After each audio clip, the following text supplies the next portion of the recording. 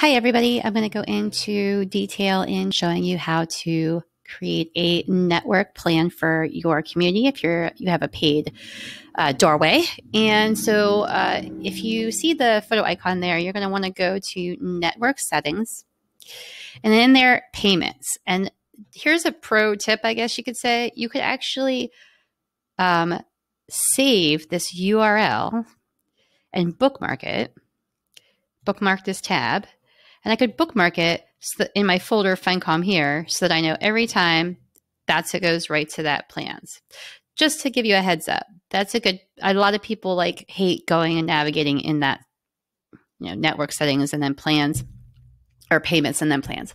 But that's how you get there. And then we're going to go into to a plan. These are all the plans that I've already created. Unfortunately, I know some people want this to be cleaner, and unfortunately, that's just not the case. We can't eliminate the ones that we don't want to have anymore. They're just there, but it's a history of what I've learned over the last year of creating plans for the Muddy Networks in Finecom here. So I'm going to create a new plan, and it's going to be a network plan. So at that plus button, I just did that really fast, but the plus button here is where you find the button to create a new plan.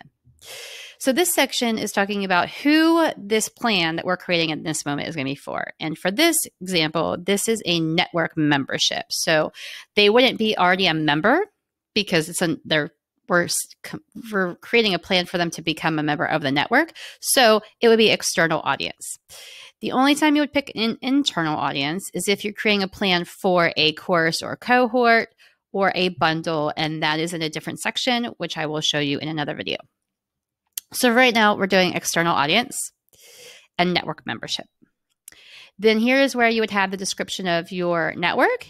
And then you could decide if you're going to charge for that or if it's going to be free or if it's going to be a subscription or a one-time payment. If you do subscription, you could do a monthly, an annual, or a monthly and annual option, which I definitely recommend.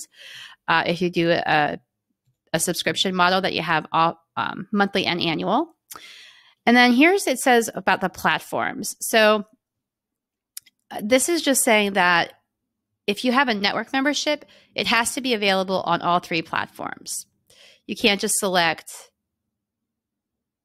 iOS and web or Android or one or the other. You can, but typically you'd want to select all three of those. I'm not quite sure why you would want to deselect one of these things, but that might be a developer question, not for me.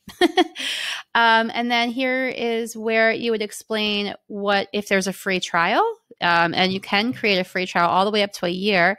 I know I had a person ask me about, well, what if I wanted to give them 1 year free, but then after that I charge them. And this is where you can create a plan for specific people that maybe you give them 1 year free or 1 month free or whatever the time frame is, because of some other arrangement you have. Maybe they've paid you somewhere else, or you're offering this as to a few of your current clients or something like that. So that's an option for you to create a plan for specifically for a person or specific group of people, and then offer that discount or whatever that would be. And then here's the price. And we also have a new feature here with Muddy Networks so that you can actually put whatever price you want in. And that's not dependent on the $9.99 situation that we had before. That's only for that's only for Android and on the web. iOS still has the restriction of this, everything has to end in 99 cents. So if you are selling on iOS or Apple devices, and a lot of the people that you are marketing or promoting your network to are on iOS devices, you'll just be cognizant of that. And you would want to actually set up a price point that is at least matches or is above what your price point is for your web or Android users. So just to make a note of that. You can edit these at any time. So if you want to go back in, you can edit them. So here's your name of your network. You could add additional custom images to this network if you wanted to add a custom image, or just use the network image that you set up maybe in the beginning step where we were in the other step of talking about setting up the about section.